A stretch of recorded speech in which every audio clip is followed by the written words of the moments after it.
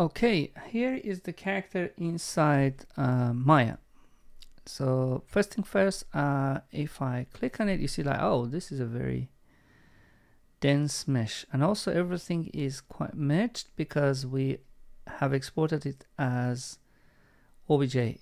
One way to disconnect them is shift right click and split or separate.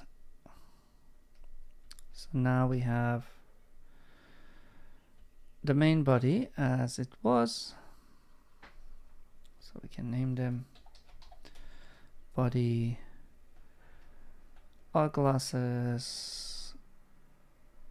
Actually, I'm gonna put all of this into one folder. Optics and tongue and what else? What are these? Eyes. Okay. Eyes. I'll go and clean name the rest, but first I just want to get rid of the history. Alt Shift D. History is gone. Let's see if we can do retopology on each one of them one by one. Yes. Okay. So shift right click. Before retopology, yeah, you need shift right click and go to clean up. Make sure that non-manifold geometry is checked and then clean it up. So this gives us the chance to remove any non-manifold geometry if there would be any over there. Shift right click, retopologize. How many polygons do we may need? I go to the display, heads up display and poly count. So this one has 1.6 million polygons. Yeah, it's a lot. I possibly may need only like around 50,000, maybe. We'll see. Let's retopologize. Okay, it's retopologize. I have to say it's neat. One thing you will recognize after the retopologizing, sometimes it's a bug that it loses the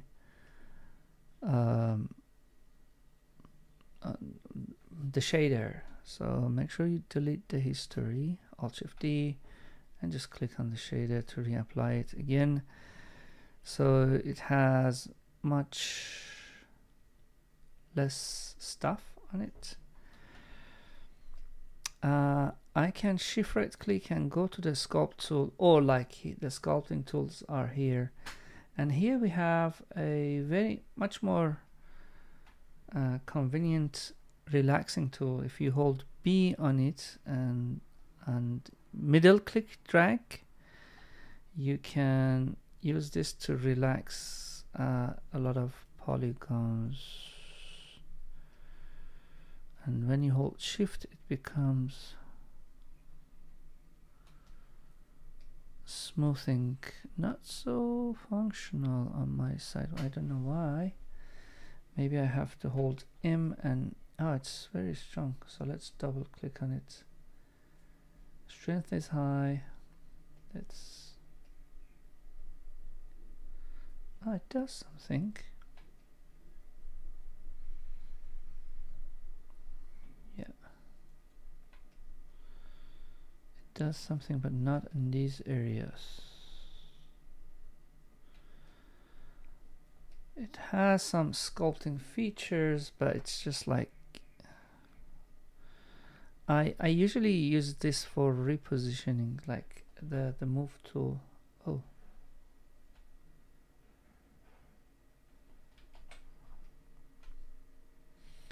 I accidentally shift middle click, and a big move tool is a good reshaping tool for us.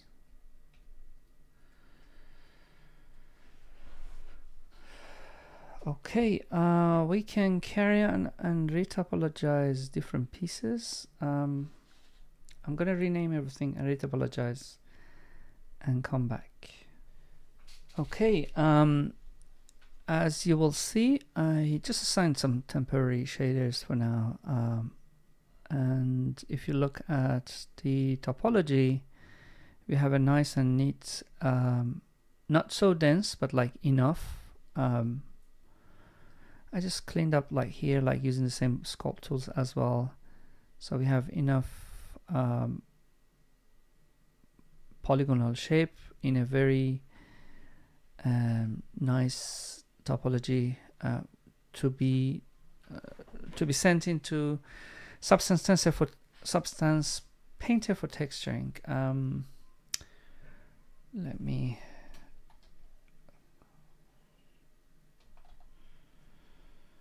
rename that. And I think that's plenty of our stuff in it. So let's do UV before sending it to Substance Painter. So the UV mapping for this one looks like a cylinder, right? If I press Ctrl 1 on the keyboard, so you see that it's just a basic cylindrical object. Shift right click, mapping, and maybe cylindrical mapping. So you see that this cylinder is on it. If I bring UV editor, you will see that it has created this cylindrical mapping on it. Let me just press Control spacebar for better understanding. So it works for most parts, but like not everywhere. So you see that there are parts with issues. So we can start cutting like parts and see what we can do with it. So one part that I'm gonna cut, select edges from here. I'm gonna, oh, is there any edge loop? Yeah, that's the difficult part. There's no edge loop here. I would turn off the I'm gonna turn off the symmetry. Shift right click or Control Shift right click, symmetry, turn off the symmetry. And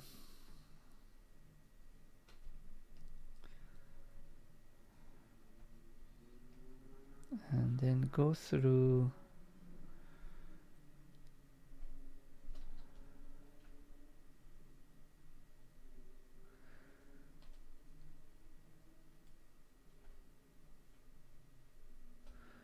you can like find your loop and then double click further forward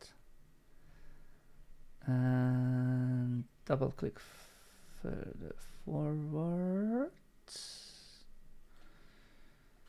then from here to here and there and there. Okay, so here is where things, like for me, like there's a bit of cut here, so I just cut it. Select that. You see the mouth is selected, and then I hold Shift right click and then cut. Then this faces in the middle are cut. I can move them out.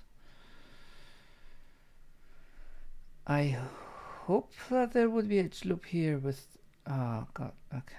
So this is the big issue all the time when you do retopology. Things go crazy and you don't get a nice edge loop. What about a loop that goes through? Oh yeah, there's one line that goes through up to, it actually goes through all of that, and then here it gets lost.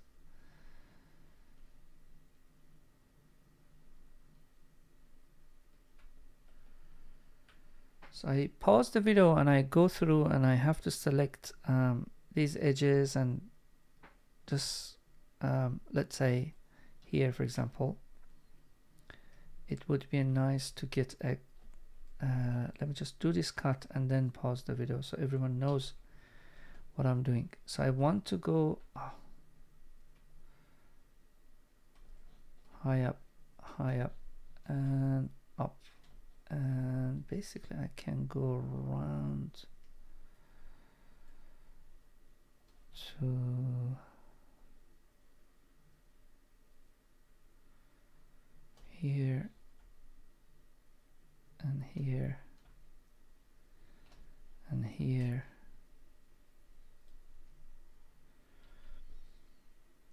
and here, and I will go through all the way back to the mouth, so then I get like a cut over there as well. So let me pause the video and do this. Okay, I cut the UV into different parts. As you can see, the UV, when I select, let me just press Alt B in the background. When we go to, so you can see like we have these different parts. Once you do that, you can start like separating your UV islands. So like for example for this mouth, just press Ctrl 1 on the body so we only work on the body. So this mouth, you can shift right click on it and say unfold. So then you get this like a nice unfolded version. So I'm gonna do this for the hands. Pressing G on keyboard. Shift right click, unfold and unfold. That's for half of the body. Here you, once the unfolding happening, sometimes you get this like idea, oh okay, maybe I would better to cut off at some point. Cut, shift right click, cut, and unfold pieces again. And also you get like these like little islands like here that I think they deserve to have their own kind of islands, UV islands. So let me just cut here as well, cut, and also maybe a double click, and that's another island. Is there any line that goes down? Or maybe I would be able to travel through from like one edge, travel onto the heart of it like this. Actually, no, that's not. No, okay, let's unfold this separately and see if what they do, how they do it. Unfold. It could relax a little better here. So there are relax UV brush as well. Optimize? No.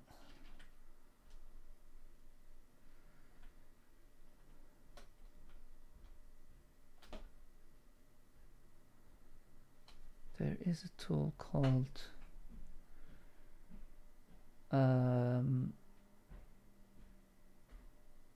so we can smooth areas of the UV. There's a brush called, I think, relax brush that relaxes the UV at some areas. How we can fix this? So here you see that, you know, UV is crammed in one space. That's what you don't want. So like one way is just cut those parts out.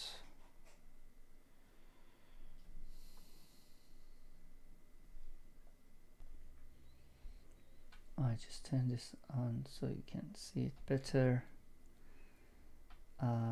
Yeah, I was telling that one way is maybe we just double click and then cut that part out. Then you get this part out. Maybe this part out too. Cut. Maybe, so you see that things have been dense here, right? Let's see if there's an edge loop that travels and like kind of gives us, or maybe a bit further down. Yeah, maybe I cut out this tip and go to face and like, so the maybe we cut here as well, face, and that one separate. So that's what happens in this area too, like we can find a nice spot that things go entangled and cut that part and separate it and then unfold it, then you get nicer results.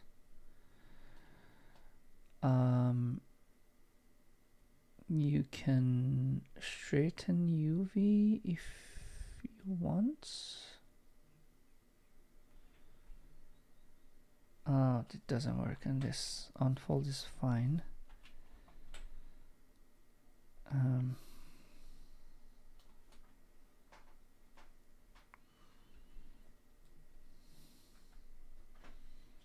Unfold.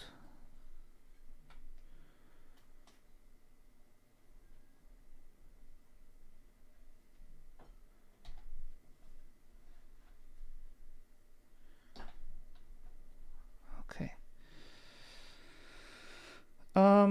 These are, I'm not too concerned about it because they are at the at here at this tip, I think. Are they? Yep, they are that tip. So what I can do, let's do unfold this part as well. Shift right click, unfold, unfold, and then we get this. Cut from somewhere here and unfold that. And do the same for here. Okay, so select all the pieces and press Ctrl L on keyboard, and we get all of them like kind of lined up. And I'm gonna turn on, oh, I don't want any UDIM because this is not a very complicated, so I make them a bit smaller so we don't get a UDIM, which means the repetition. So if I look through this, things should like kind of nicely distributed all along everywhere. So which it is now. Let's do UV mapping for other parts. So this should not have a complicated UV mapping. It just needs some good cuts. So let's assign just a projected mapping from, let's say, from Z, and then start Ctrl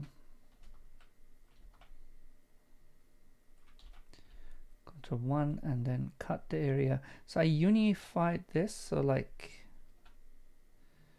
it's very clear and easy to detect.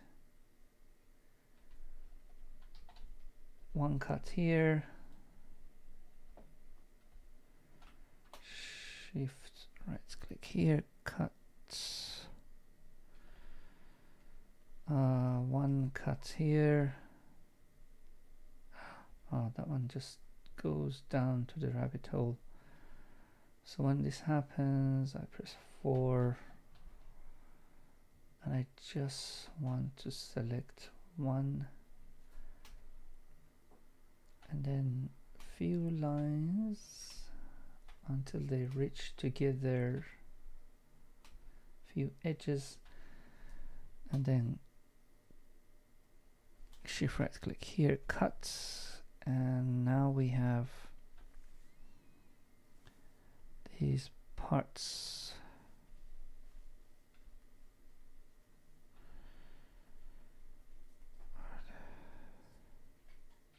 Oh, they're not cut it out.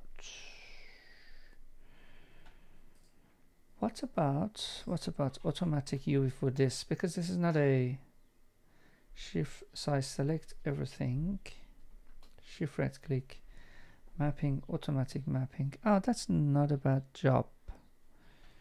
If I press 6 on keyboard, and it is not a good job either. So I better do a proper mapping.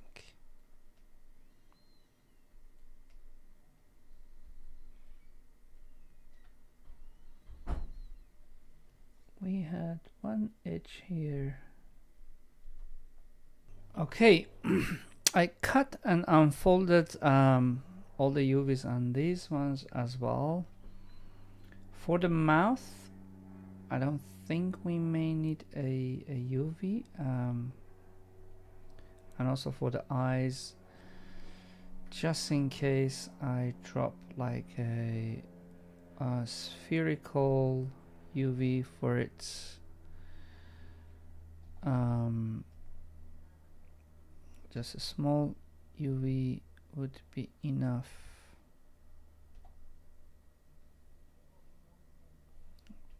With a structure as you see on it, should be all right. For the eyes, I might just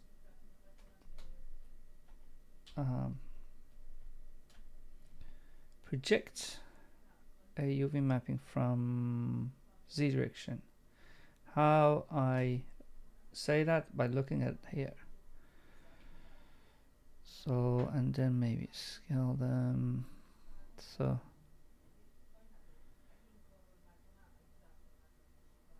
we see something here. Okay, so once you got like your UV set, what you do is you basically, first of all, let me just delete the history. So just make sure is that to assign material IDs. So for example, here assign a material, put a like very bold color and maybe white for this, and call it body material. This one as well, actually this could be renamed frame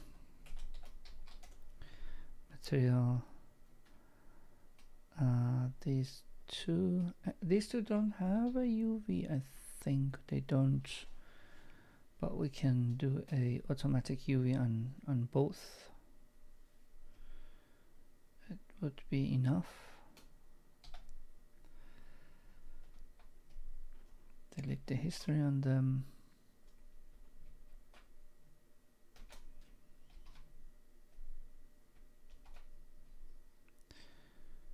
Okay, and one single material, let's call it glass material I.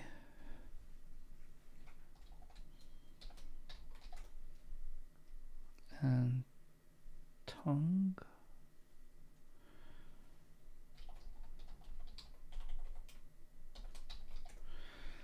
So when you do this, you're almost ready to send everything into Substance Painter. I just want to show you the setup for Substance Painter. Let me just load it.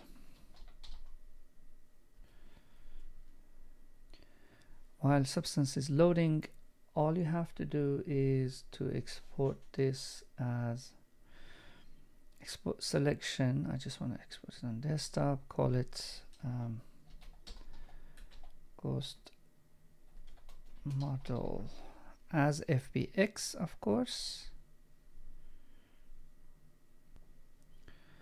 The version, so like this setup shows up, just leave everything as is and export it. Okay, so in Substance Painter, when we start new and we load this geometry FBX we created, this resolution, I put it to 4K. Our template's gonna be just a PBR metallic roughness. This first one would do the job for us.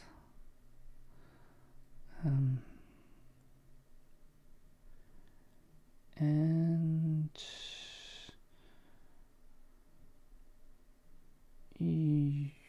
auto unwrap UV. We already have a UV, so, and there's no camera. Okay, so let's start. Okay, I'm not going to go through Substance Painter teaching. This is just preparation for Substance Painter, but you can do some tests. So here you can see that like you have different body parts as different materials, and each one of them, the UV has been loaded. So for example, for the body, I don't think we would be able to apply something just now. We can. So I usually start with a repetitive pattern and I see like how that does the job. Maybe a smart fabric here, which has some patterns like this one. Drag and drop.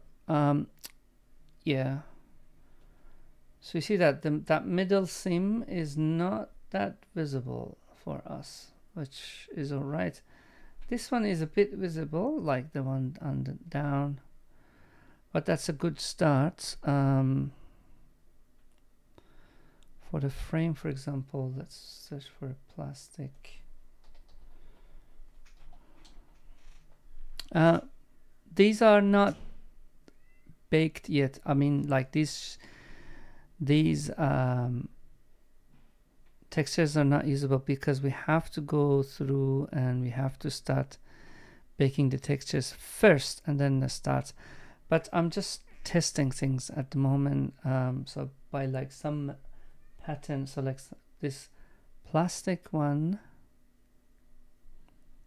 if I drag and drop it on the layer, on top of the layers for the, so I can see that, yeah, I can see some patterns and a structure and it works fine without issue.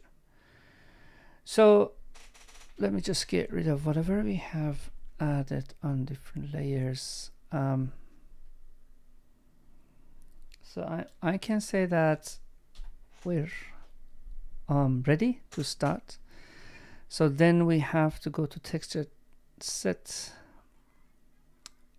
settings, and we have to bake mesh maps. So this is where we start. So we need a height map as well, but we possibly don't need a we need them all. So like you can create multiple maps and then start your texture painting procedure.